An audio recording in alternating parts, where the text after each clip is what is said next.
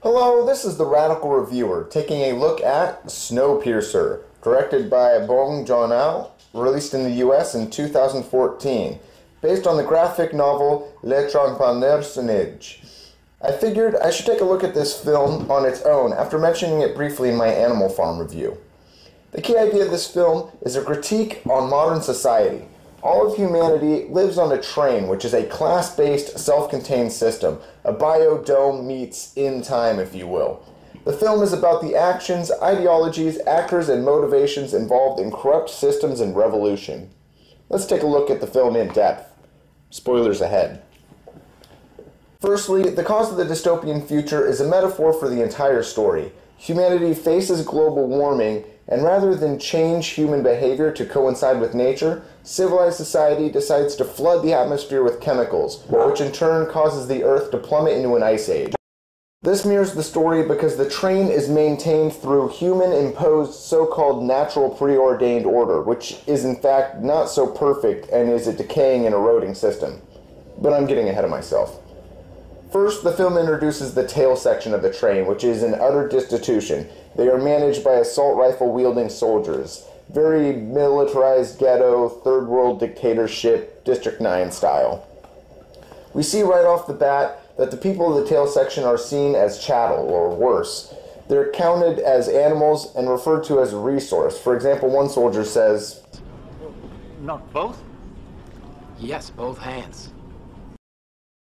When looking at the protein blocks for a secret message, which is the tail section's key to the outside world, a young boy named Timmy has it and will only trade it for the ball, symbolizing their lack of anything but the bare necessities.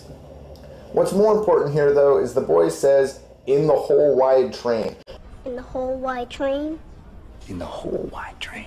Showing that people, especially train babies, look at the outside of the train the way we look at a world without capitalism. There's just nothing out there. The train is it. Tina, there is no alternative. This message is hit home further when Curtis says, "We control the engine, we control the world." Speaking of Curtis, let's look at the relationship of three of our main protagonists. Edgar idealizes Curtis as a natural revolutionary leader, a Che Guevara character, if you will, and Curtis idealizes Gilliam as the philosophical brains of resistance, along the lines of a Karl Marx. Gilliam, by the way, is a reference to Carey Gilliam, who has directed such dystopian films as Brazil and 12 Monkeys. Back to the story. Two children are taken, again, as resources from the tail section, and the father of one lashes out and throws a shoe at the leader Wilfred, second in command. This is where we meet the character Mason, who corrects this disobedient behavior by freezing the man's arm outside the train. Mason is a mouthpiece of power, like Squealer for those who are familiar with Animal Farm. Apparently, Mason was originally written to be played by John C. Reilly, which would have been pretty interesting. Anyways, Mason is a mouthpiece of authority and the dominant ideology, and fanatically adheres to Wilfred, the train, the preordained order, all of it. She uses a contorted hand gesture key motion in her speech, which symbolizes the mechanical way those in power depict the natural order of things. This is the cutting the foot to fit the shoe. That is, humans treating nature as mechanical to their own demise. Derek Jensen has referred to violence and hierarchy, saying that violence cannot go up the hierarchy. For example, if a factory cuts corners, which results in employee deaths, that's merely an accident, which would result in a minor suit. But if a protester breaks a company window as an act of protest, they're a terrorist inciting a riot. We see the same thing here. The man who threw the shoe, a minor act, is punished by having his entire arm removed. Mason and the other higher-ups are very pleased and amused with the brutality. The act is met with paternalistic musing from Mason, comparing the act of throwing the shoe to chaos and death, stating this. "This is not a shoe. This is disorder. This is size 10 chaos. This, see this? This is death." An artist draws the show trial taking place, and it is shown that the artist has depicted many of the historical events on the train. This is the proletariat's social history. The artist is creating social memory. After this, Gilliam tells Mason that he and Wilfred need to talk. Mason says Wilfred has no reason to come back here. This shows that Mason, the mouthpiece, sees the hierarchy of the train at face value and doesn't know the inner workings of power. For example, that Gilliam and Wilfred speak regularly. Revolution breaks out and the tail section people begin moving up the train. They stop at a jail section and release Namgung, a security specialist who will open train doors for them in exchange for the drug Chrono. The fact that Namgung is middle class is important here, and I'll address that later. There are windows in the next car, and the tail sectioners see outside for the first time in years. Seeing the outside is useless, however. They can't go out there, so there's no point in looking. I believe Nerdwriter addressed this point well, so I don't need to go into it here. The following room is where the protein blocks are made. Sure, it's important that the protein blocks are made from bugs, and that the worker of the machine eats them too, so he has accepted the station in life and accepted that the protein blocks are made from bugs. But the real thing to notice here is that he has to work much of the machine himself because many parts have gone extinct. The next car is full of masked soldiers carrying melee weapons, and a brutal fight occurs. The fighting is stopped while the soldiers count down to the Happy New Year. 9, 8, 7, 8, 5, 4, 3, 2, 1.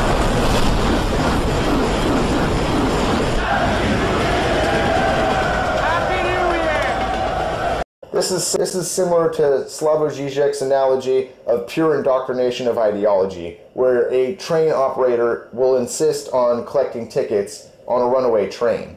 Even though an uprising is occurring, mass brutality is breaking out.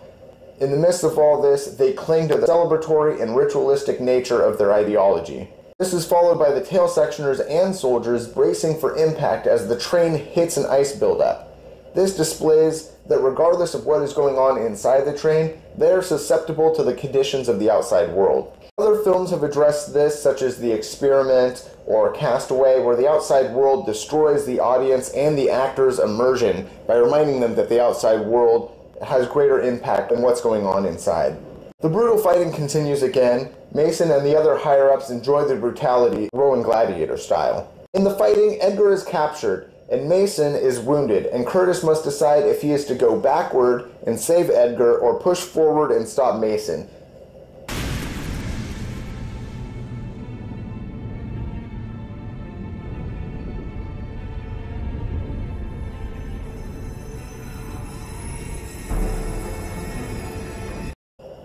His understanding of the struggle tells him to push forward at all costs, and so Curtis captures Mason, and Edgar is abandoned and killed. Mason and Curtis have an exchange, and it comes out that Wilfred knows about Curtis and Edgar and has been keeping an eye on them.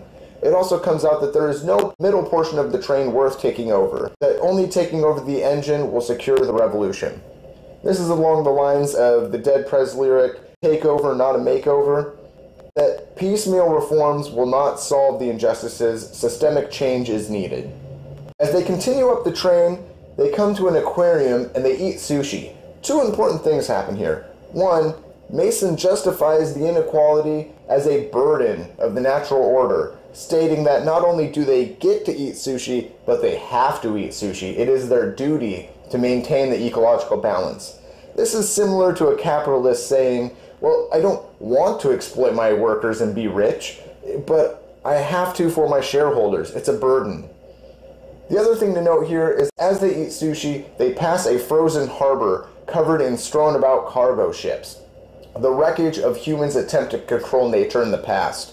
It's understood that they are eating the only fish available in the world. Like the book and movie The Road, they know that the luxuries they are experiencing are the last glimpses of what civilization used to be.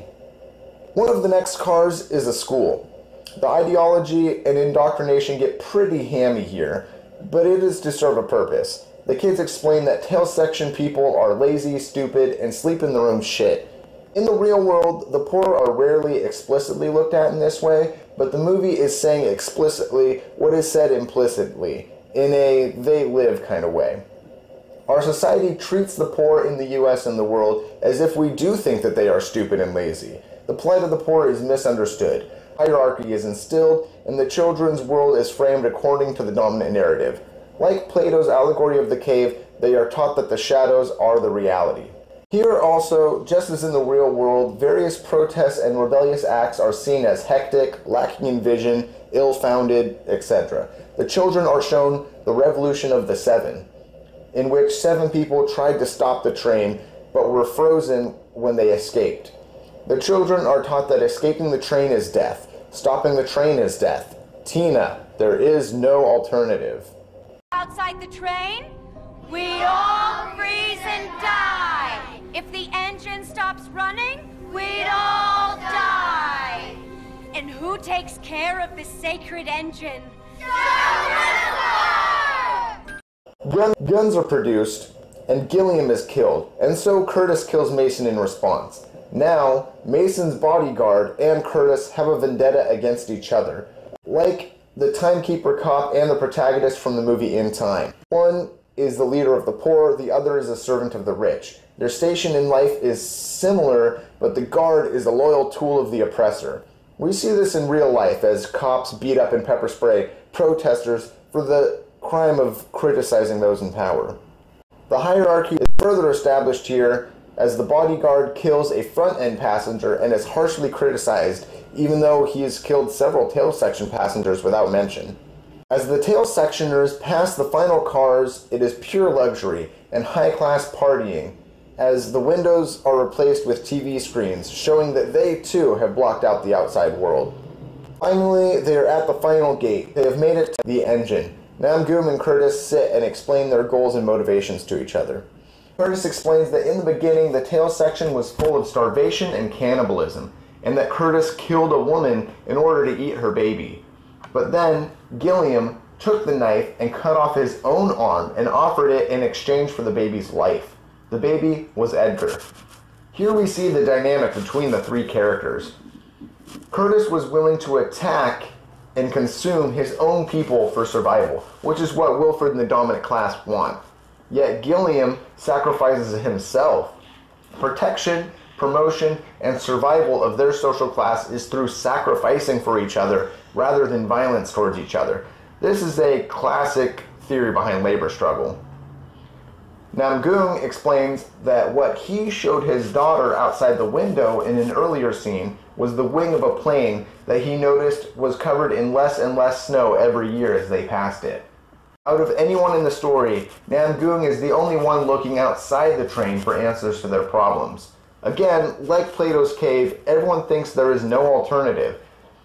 Namgoon has been looking outside the train for answers. He explains that he has been saving Chrono not because he's an addict to the drug, but because it is explosive.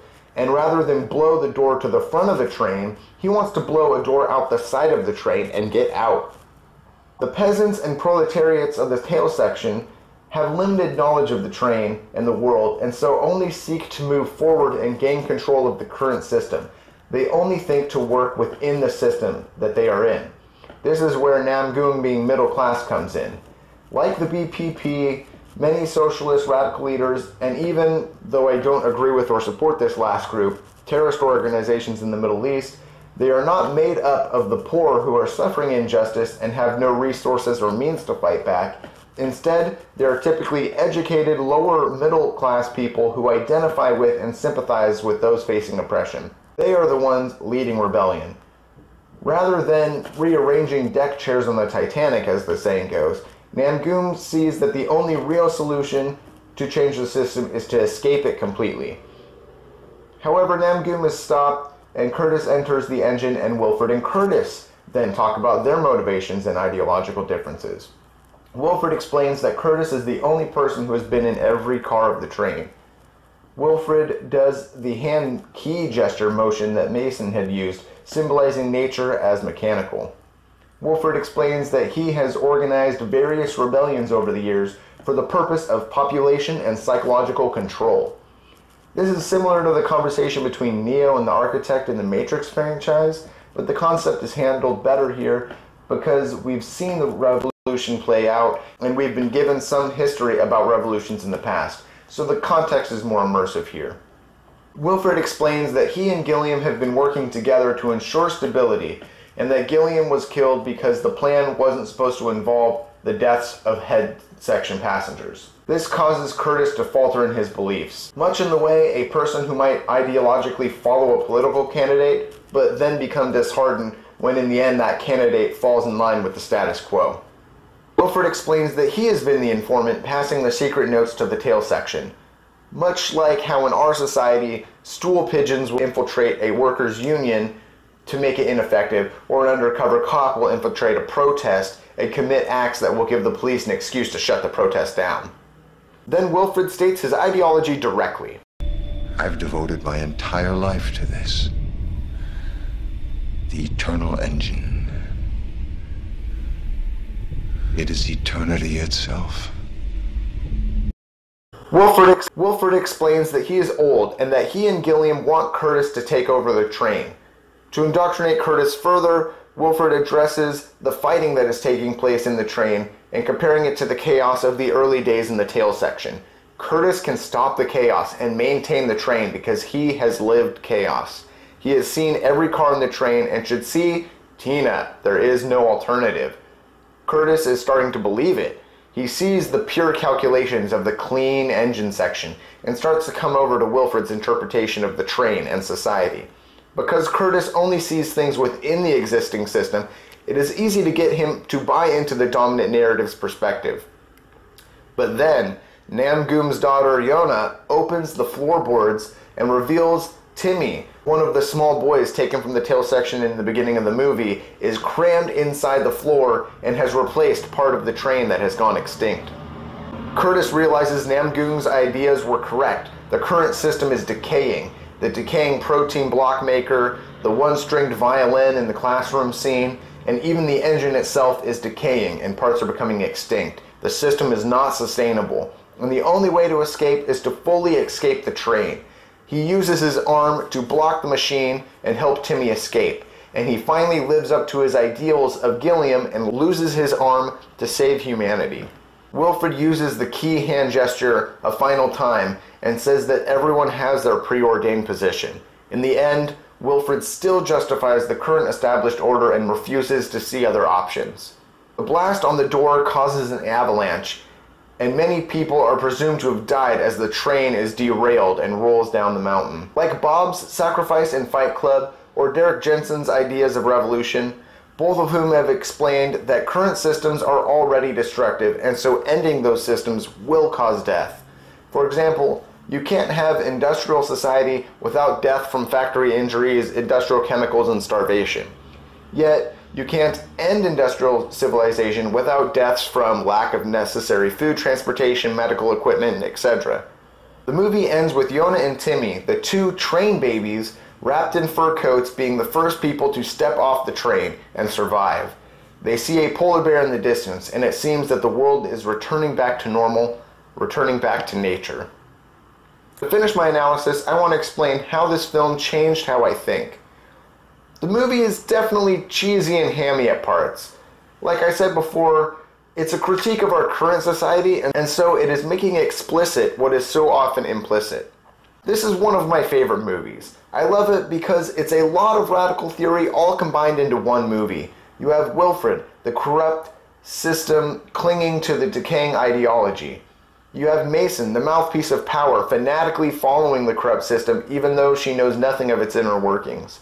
You have the bodyguards, who are exploited by power but still fight the proletariat and protect the powerful. You have the bourgeoisie, who live in opulence, sealed off from the poor and sealed off from the outside world alike. You have the tail sectioners, who give their limbs and children, literally, as exploited resources for the system. You have the poor artists recording the social history of class struggle. You have Gilliam and Curtis, the revolutionary thinkers working and thinking within the current system to improve it. And you have Namgoom and Yona, revolutionaries thinking outside the system. I absolutely recommend this film. I recommend it to everyone. If you're interested in radical theory, looking for a movie recommendation or whatever, you can get your radical reviews here with the Radical Reviewer. Thanks for watching.